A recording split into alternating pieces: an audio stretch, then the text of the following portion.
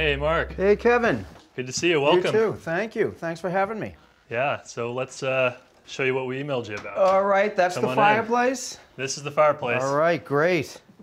So we've been in the house for about 5 years, and we love having wood-burning fires, but we're a little worried about how the doors function. They're kind of a pain. The flue kind of sticks on us. It doesn't operate so great, and we're not sure about the safety of the whole thing. We've never really gotten that checked out, so we're hoping you could help us out. All right, to be honest with you, the first thing I see is something that's good. So I'm actually gonna grab a drop cloth, we'll spread it out, and we'll check out what you have. Great. All right. All right. So Kevin, I've actually seen a couple good things. You can see this back wall, this burn pattern, and you see how it goes into a semicircle just like that? Yep. That tells me is the fire is burning at its hottest down low, which is what it's supposed to be. Okay. It's about 800 to 1200 degrees down here. As you get up here, it's about 600, and by the time this smoke gets out of your chimney at the top, it's just hot air. So, Kevin, do you have a flashlight handy? Yes. Maybe in your phone? So I saw a couple other things. Another good thing is the fire brick in this firebox is in great condition. But unfortunately, as I look up into the flue and a little bit onto the damper, I see creosote, which has to be removed. So make a note to yourself, call a chimney sweep when we're done and get that out of there. All they do is they scrub it off and it comes right off. Sure. And what else I see is there are basically two types of dampers out there. A poker damper, which is just a cast iron extension, and that'll poke the door up and open it that way. What you have is what we call a rotary damper, and that acts as a corkscrew. So when you twist this, the corkscrew inside will push the door open, and that's how the smoke gets out there. So other than that, we have the door.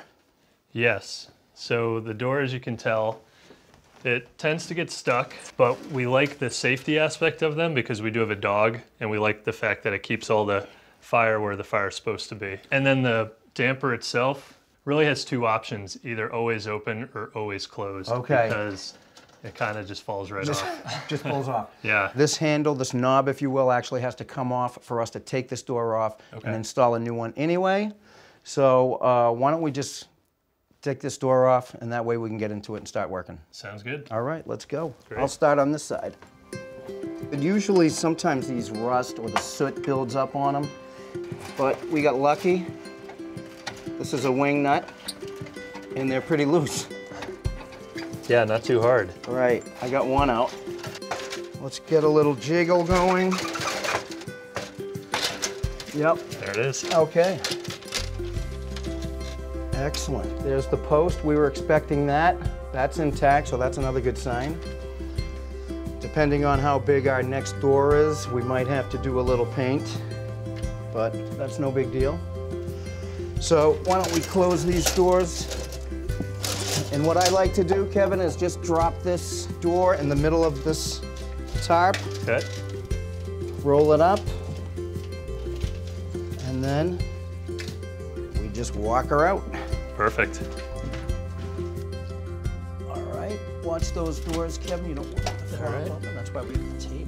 All right, so here's our door.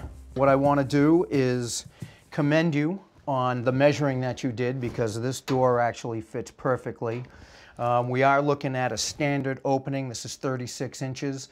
So most fireplaces in the country start at this size. They can be bigger, they can be smaller, but a standard is 36. So great job picking the door out. Measurements are very critical.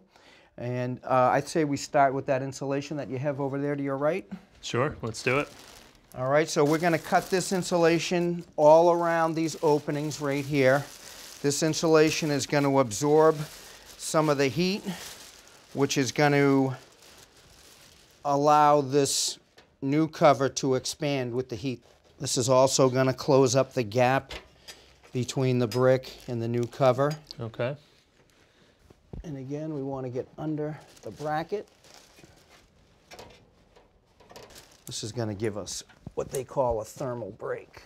All right, the next thing are these clamps. This is just a T-clamp. It's going to go through our lintel. We're going to back screw it, and it'll keep the door tight. Okay. But all we do for install is we just put them in vertically and give it a twist, and that's it. You just locked it in horizontally. Okay. Now we're going to take the bottom clamp, slide it right into its bracket, lay it flat, and that's how that pressure point will clamp right into the brick. Great. All right, let's get this up. Watch that glass. Now we're just going to twist it in. Nice. All right, so Kevin, if you want to dive in there, I'll hold the door in place. Sure. And you can start with the clips.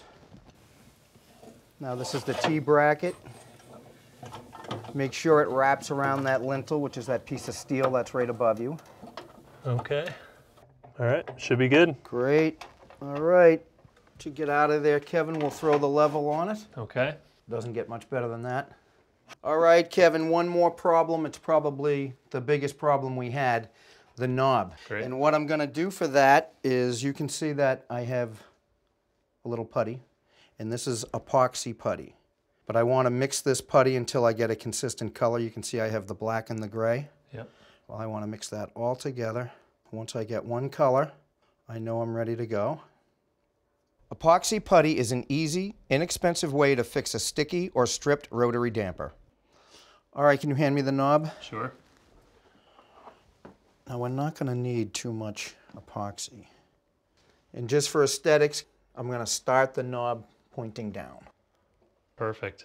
But what I'm going to do right now, Kevin, is I'm going to take a little bit of tape, keep this tape on for 24 hours, and that's just going to keep this knob in place while it sets up.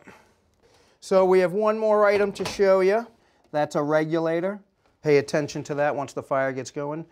Before I leave, though, let's start a smile fire. All right, let's do it. All right, let's go. Excellent. All right, nice. Mark, this looks awesome. I think we're definitely going to have way more fires now, and the doors really make me feel really safe about having our dog around it, so I think this is just perfect.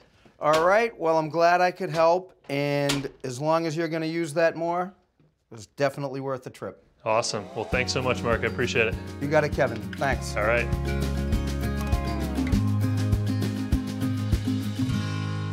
Thanks for watching. This Old House has got a video for just about every home improvement project, so be sure to check out the others.